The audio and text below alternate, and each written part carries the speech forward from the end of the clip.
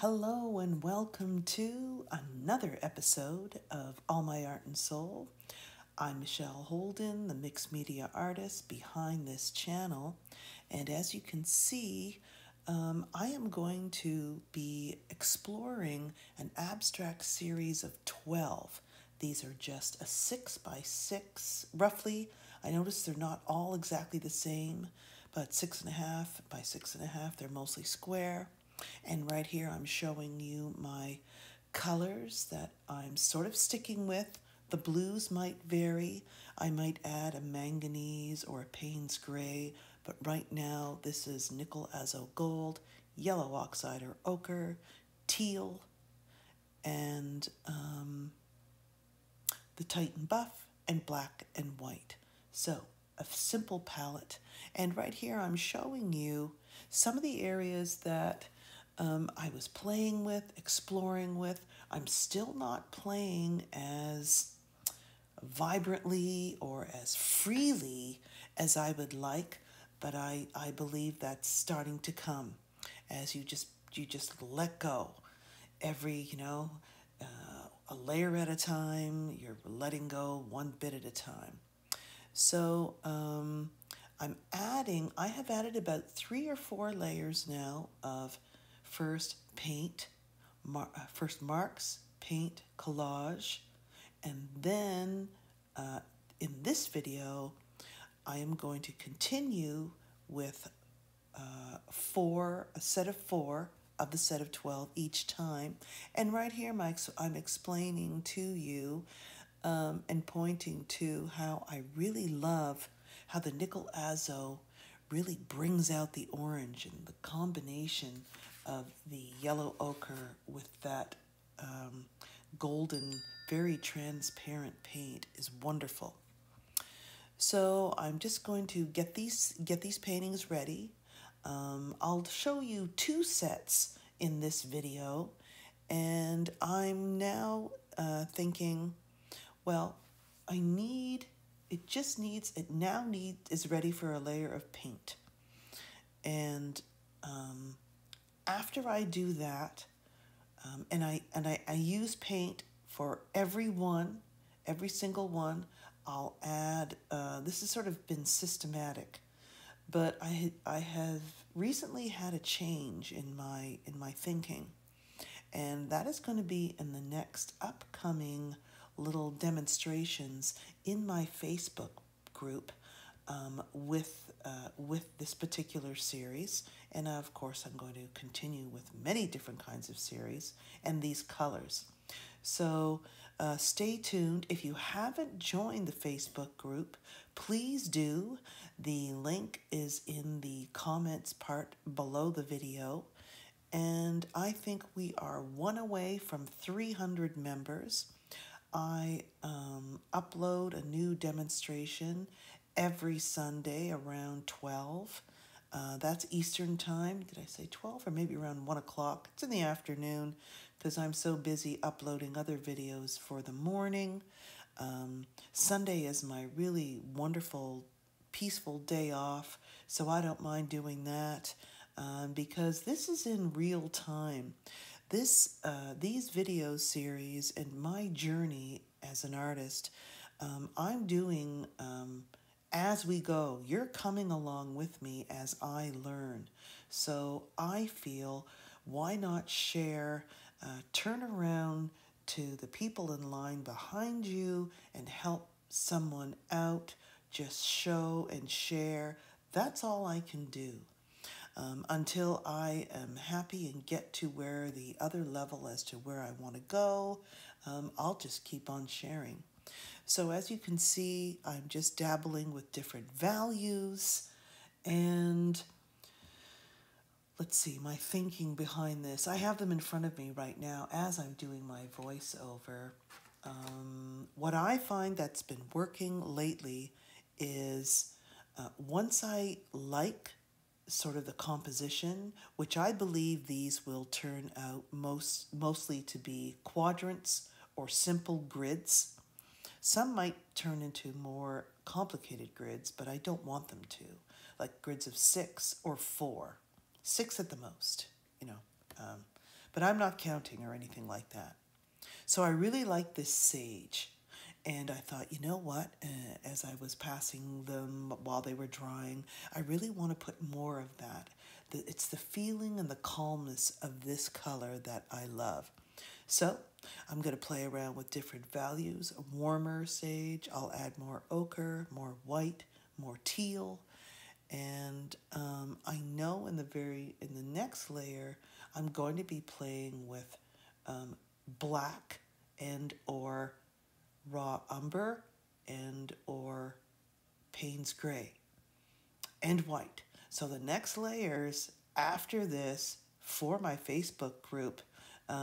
So you're sort of, the video is it's sort of the other way around. This is sort of a special little thing for my Facebook group. And I thought, well, why not show it?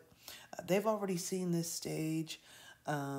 But of course, this video is still very different from the ones I'm showing. They're much shorter. And as you can see, when I've added the white, I'm getting such wonderful, wonderful values. As I was saying before, I got off track. I'm wanting to use similar values, and I'm not working with high contrast for this particular layer, at least with the paint. I come in later on with some more collage, but I'm finding similar values, similar colors, and I like to combine the similarities and differences between collage and paint. And you can see my pile on the left. So I've gotten out some neutrals, my black and white circles, the coffee stain papers, handwritten. There's so much, but I am staying within a certain spectrum. I'm also using an opaque layer here. I've not thinned it out because right now I'm saying in my head, I really like this beautiful sage or turquoise, and I'm going to use it to expand some shapes. I'm not even thinking of shapes right now. Shapes haven't really happened here yet. On a few of them, some will find themselves faster than others. And what I really like is when I use the paint over collage pieces, there's that really nice texture that happens. It's like a history. Something's hidden in there. So I'm really liking that. So if you're enjoying this content, please leave a comment, hit that like button, and subscribe, because pretty soon I'm going to have a lot more time on my hands, and I'm really going to get fired up to some really big paintings, taking what I've learned from this little journey on to slowly bigger work. Plus, I have to get ready for a show this summer. That's in the works in the studio on different sizes. So anyway, as you can see, the value here is warmer and lighter, and I didn't like all the busyness. I was just playing with those lines, experimenting, and sometimes my stencils work and sometimes they get messy, and I don't like that. So I'm still working on that, and I know some of you out there are really experts with your stencils, so that's totally awesome. I know to, drier paint, thicker paint, and sometimes when you use one of those makeup sponges and they've hardened, they don't really work. So I don't know if you see it in this video or the other one. So I've learned that. So as you can see, this is the next set. I'm liking sets of 4 rather than individual, so I can get some uniformity through my work. And I'm liking that blue there. I want to make it a little bigger. I don't know yet if that's the right value. It's close.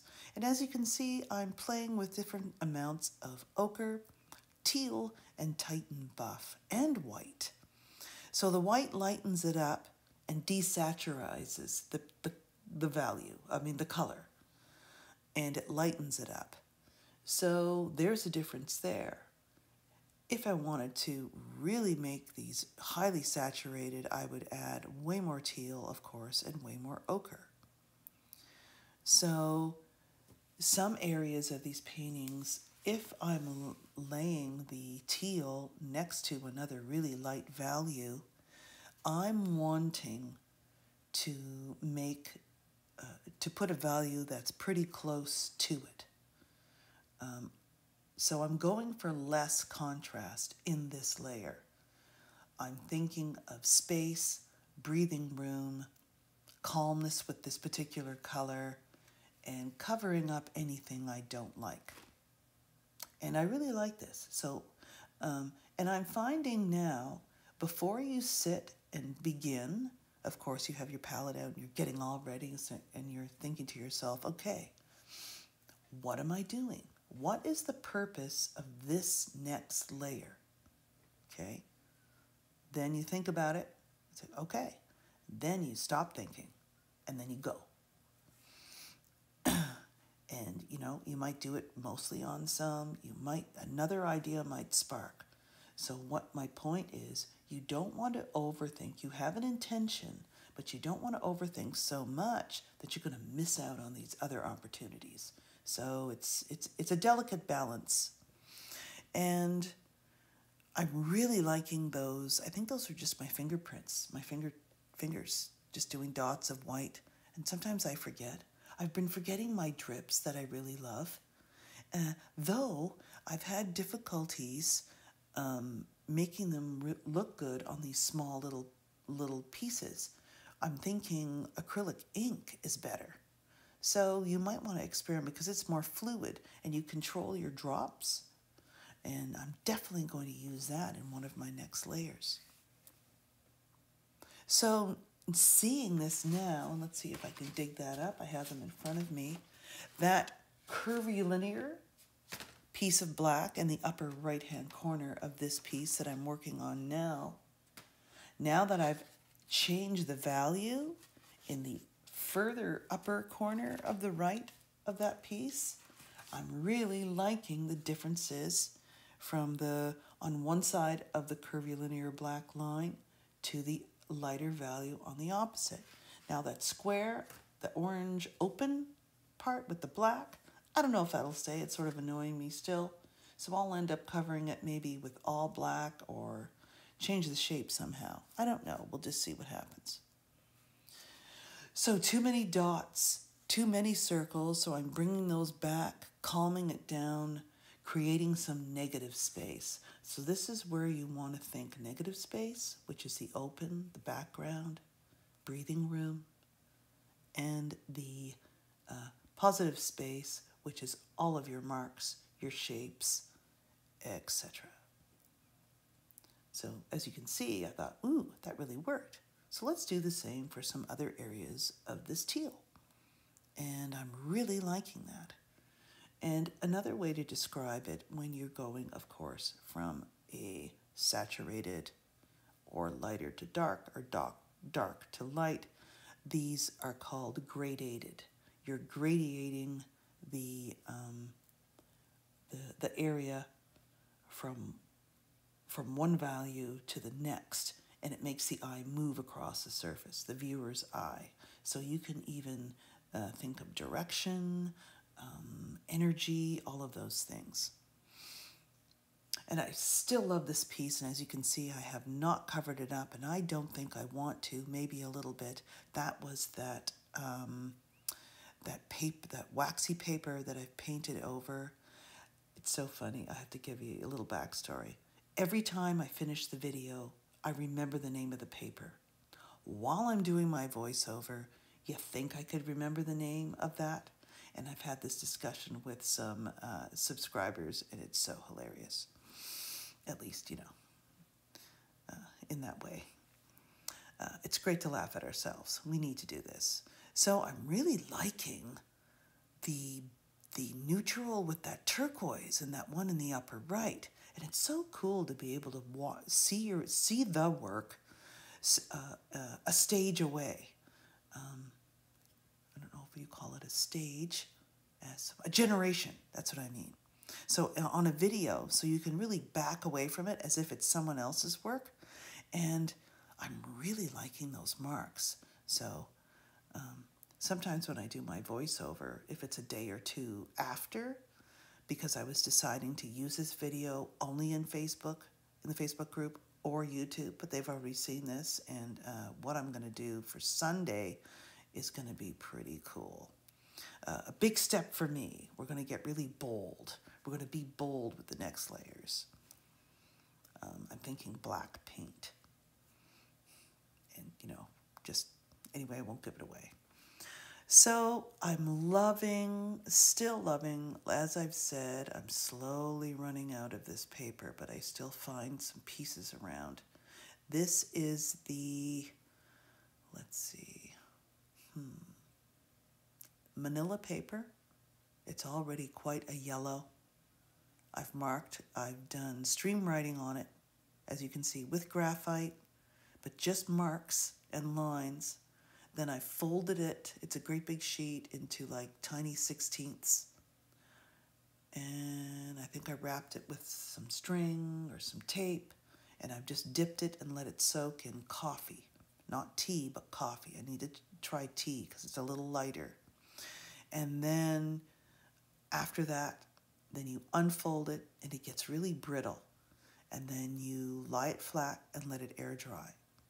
Or out in the sun, it depends. And it is the coolest, it just really ages it. So now I think, you know, spraying it with alcohol and some other inks, you could really get some cool effects. So that's that paper right there. And of course, some text. The older, the better, because it's nice and aged. And I noticed that only a few had the text. I thought, well, I should add some more because I wanted a neutral. So I thought, okay, let's do some collage. So, excuse me, this next layer is really a combination of collage and paint. And so not to you know, confuse you, but it just felt good. Like I said, there was enough turquoise on there, and as you can see, that little black and white piece, which I have and love, looked perfect, overlapping, and now you're pushing layers behind, bringing other layers forward, and you have all of this interplaying going on. It's I think it's pretty cool. So right now I'm just going over these papers. They're very absorbent, and putting on some more high gloss medium. This is more handmade collage, and I'm learning the benefits of making some of your own stencils too, and because somehow it just would look less commercial, like circles or organic oval shapes in a grid, and then using various heavier cardstock or heavier paper, and then you have that stencil to use. And I think I'm really going to do that. There's another artist that, of course, I'm taking, and it's fabulous. Now, as you can see, yes, there you go. That worked better, this piece, and here's why. The turquoise value was very similar to the background, and that's what I wanted. So the contrast was lower than the other piece, plus the open neutral part on that piece of collage carries down that vertical swoosh of neutral and moves the eye around.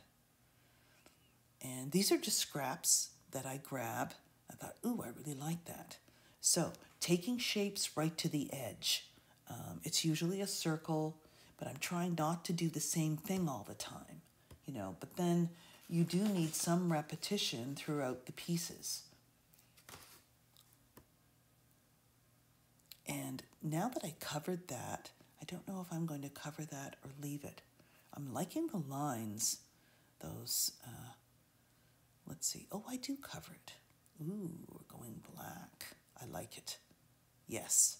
So that's really working because there's not another big, you can call it a thick line or a long rectangle. There's black There's some nice contrast. It's balancing the circles in the lower right-hand corner. And yes, and I probably will do a little bit of black and white beside it. Not circles, probably some zigzag lines or something. And we'll see once that dries. So here comes the handmade paper. I think I had that in my hand. Where did it go? Oh, I must have put it down. So I'm using the other piece of turquoise collage that I didn't put up there, and it's working much better because there's more. It's surrounded with more saturated color, even though it's neutral, and the darker turquoise. So right now, and so you're just playing, and what I'm learning, and we're all learning this, if you're just new to mixed media, and especially mixed media abstract, this is what I call this. And when I'm doing my journaling, I'm calling my my abstract work and journals abstract art journaling. I don't think the phrase has been out there too much, but that's what I like to call it. So I'm making many tags with that. So if you put in abstract art journaling, let me know what comes up. If All My Art and Soul or Michelle Holden is in the top 5 or 6, that's a good thing when you're doing your search. So as I was saying, so what the goal is, after you do a layer at a time and you're making a pass, we call them a pass, a stage of a combination of collage, paint, you're covering some things up, you're using a particular color, and I find I like to do it, and that's why I've been putting out all these other colors, but I'm finding I'm only using 1 or 2 at a time for a pass. And then I like to replicate that with collage, or keep continuing maybe with black like I did in the upper right hand one. And you're building a richness of layers. So this is the next set. So of course there's 12, so that was 3 sets of 4. I think I showed you 3 for this video. If not, don't worry. We're just doing the same thing, more of the turquoise or sage, and there's this Parsons paper. Is it Parsons paper? Anyway, that cooking paper. And I used my jelly plate printer for this, and this is just a piece of scrap with just those 2 little sort of curvilinear marks left on it, and they're like a raw umber. And that's why I like it, and I love how you could see through it. And so it's like a cause and effect. So what might work on one, then you go, ooh, that worked, so then you pick another piece, or you do it in paint, or if a thin layer of paperwork, you might try a thin layer of paint using a medium added to your paint, and you might make it saturated, unsaturated, thick, thin. So we're always thinking in differences, or at least that's what I'm trying to make my mindset without thinking. I'm trying to put it in the back of my mind so it becomes natural. And wow, that takes a long time. I know some of you haven't taken so long with this, but I have. And it took a while to get the landscape painting go-to or default out of my system. And I think I'm getting there now. I love how that's covered. So even to make it a little stronger, I might even, after it dries, brush it with a little white of paint mixed with a little bit of Titan Buff, so it's a little neutral. And loving the combination of the ochre collage with the ochre paint. Not bad. And as you can see, that's the fun thing about collage, because you can just grab pieces, move them around, and it's like putting this wonderful puzzle together, and it's very therapeutic once you learn to just let go and let it guide you. Of course, after you've thought about your intention, okay, that's what these layers are about. Let's do it. So I hope my commentary, and I really appreciate some new subscribers. I don't remember your names, but that was from yesterday, a couple of days ago. You just found my channel.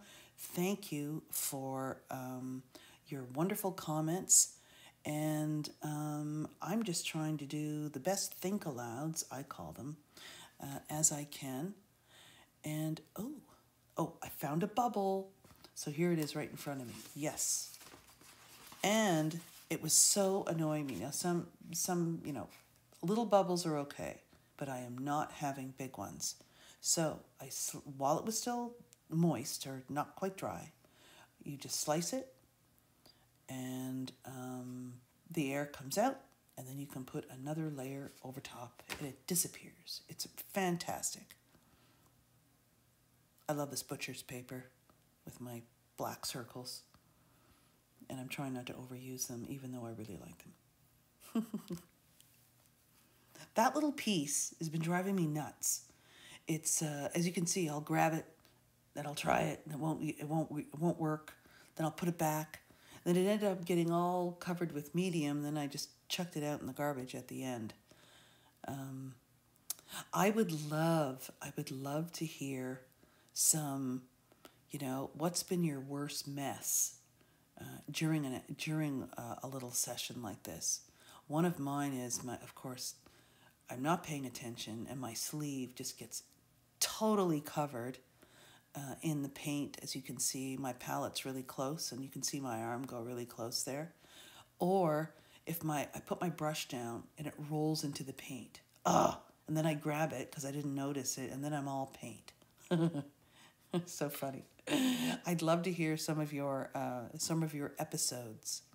Or as you can see how close, that's my medium brush, and it'll accidentally get into the paint, and then I'll be so into my thing here, then I'll end up putting blue everywhere or something. I know that's happened in a couple of other videos.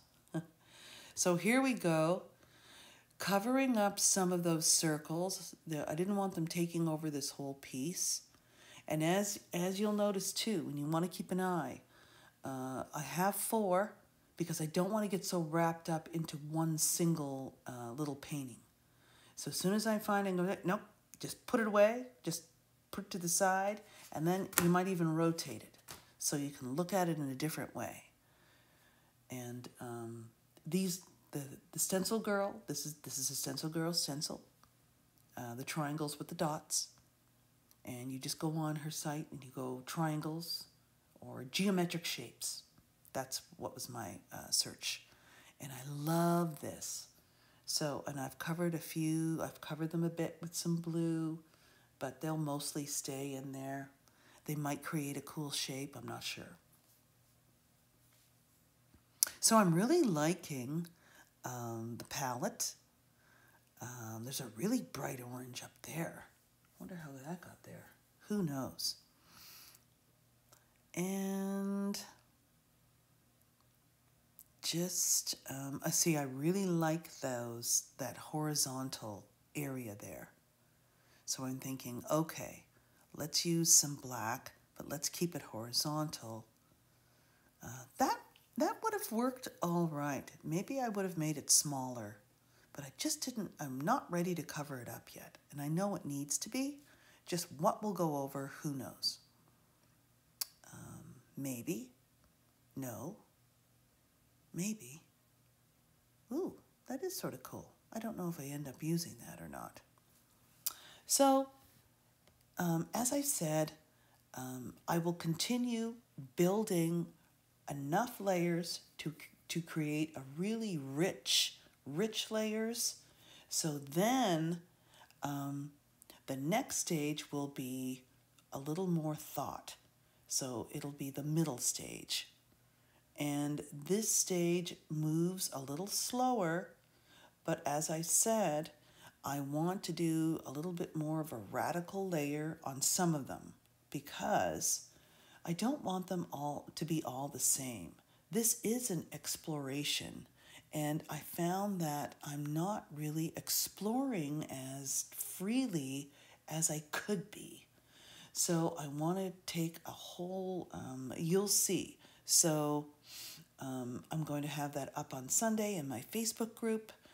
So Facebook group members, if you're watching this video, stay tuned. I know you've seen this already, but I'm going to experiment with different layers next. What if I did this, did something very different? What might happen, especially with a lot of black covering up most of it? You know, I just want to start really pushing myself. So, and you might want to try that too. That's what this little experiment is, this little mini series of 12. So let's use it. So what I'll do is on the back of each of these, I will write down in pencil what each layer was, how many, like 1, 2, 3. I'll number the layers, just collage, blah, just so I remember. And I have taken record images of each stage or each pass, so I can do it again. But it's just not, just playing safe. So I don't want to play safe, so I'm not going to do it for everyone, but I just want to see what would happen. So this is going to be a really good experiment. So I'm really liking the teal that I've added. And as you can see, unexpectedly, that teal that went around that ochre, now there's a shape forming. So I'm not thinking about, oh, let's do these or let's do this shape, unless that was my intention. And I do really want to. I go on Pinterest, and if you haven't yet, I do have my Pinterest link in here. At least I hope I do. And I've got crazy collections of abstract, mixed media, all of my work, favorite works that I follow. And I have shapes, patterns, and all sorts of things that I collect for my own ideas, of course, and I use them in my own way. So different shapes that I'm going to start collecting and keeping them in a book. And so I can just have them on hand and I don't need to think so much about these. I want to add them to my intuitive repertoire. So this is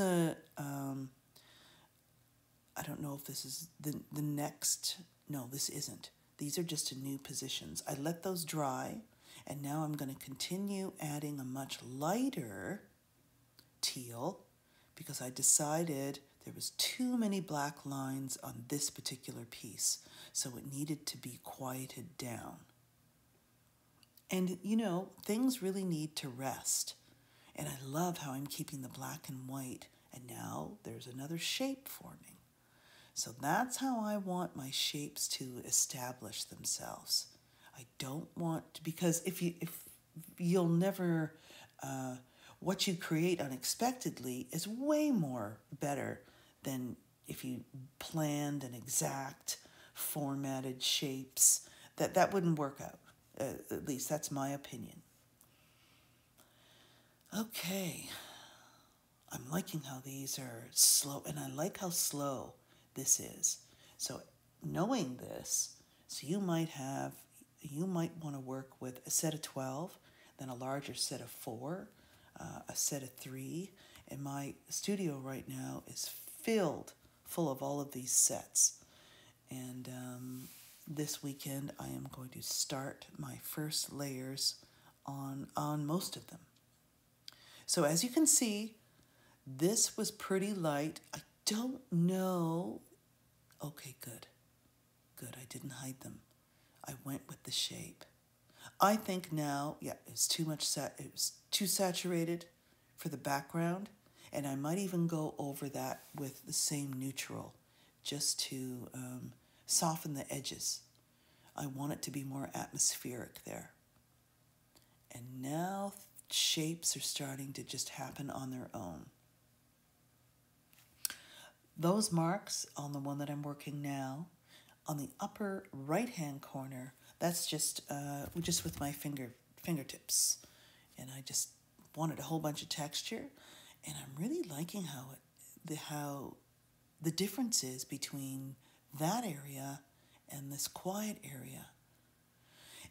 And also the value differences in those turquoise areas.